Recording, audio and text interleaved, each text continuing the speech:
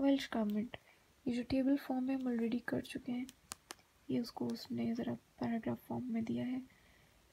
The Welsh government and the national assembly for Wales are based in Cardiff. Cardiff में है Wales की government, national assembly Wales की जो है वो कार्डिफ में है, जो कि कैपिटल सिटी है वेल्स का। इसके 60 असेंबली मेंबर्स हैं, हैज़ 60 असेंबली मेंबर्स।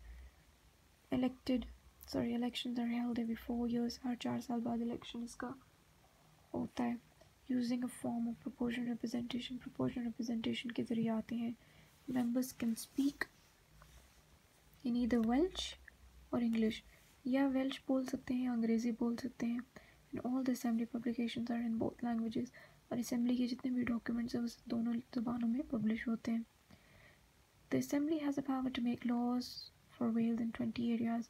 20 चीज़ें ऐसी हैं जिसमें वो अपने फैसले खुद ले सकते हैं, जो कि ये हैं, जिनमें से कुछ ये हैं basically: education, training, health, social services, economic development and housing. 2011 में क्या हुआ? The national assembly for Wales has been able to pass laws in these topics without the agreement of the UK parliament. UK parliament की इजाज़त के बगैर ये laws बना सकते हैं 2011 से।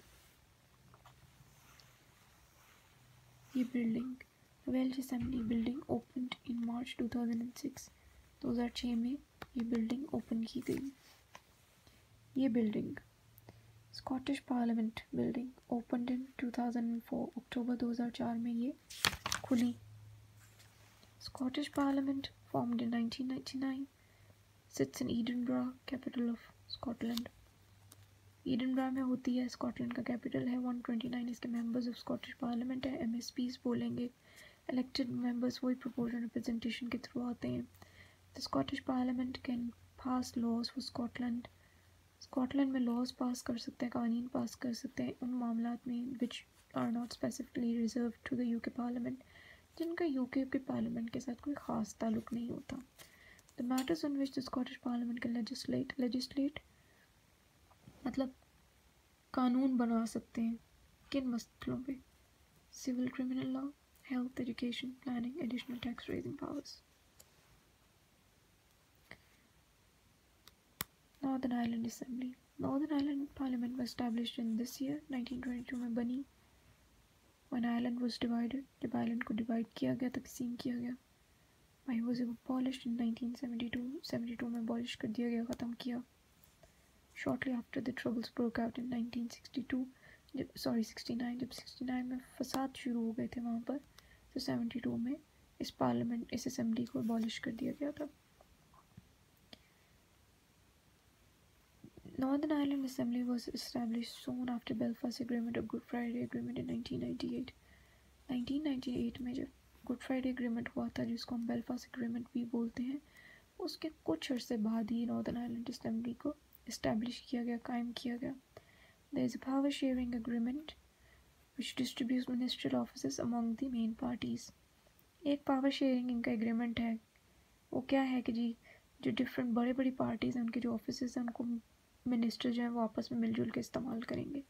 The assemblies has 108 elected members, 108 elected members हैं जिनको कहेंगे MLAs, member of legislative assembly. The elected फिर वही प्रोपोर्शनल रिप्रेजेंटेशन के थ्रू आ रहे हैं। The northern Ireland assembly known as Stormont, ये जो बिल्डिंग है इसको स्टोरमोंट कहा जाता है।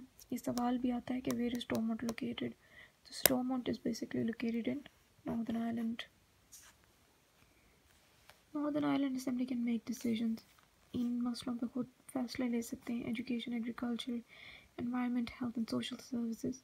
The UK government has power to suspend all the डिवॉल्व्ड assemblies.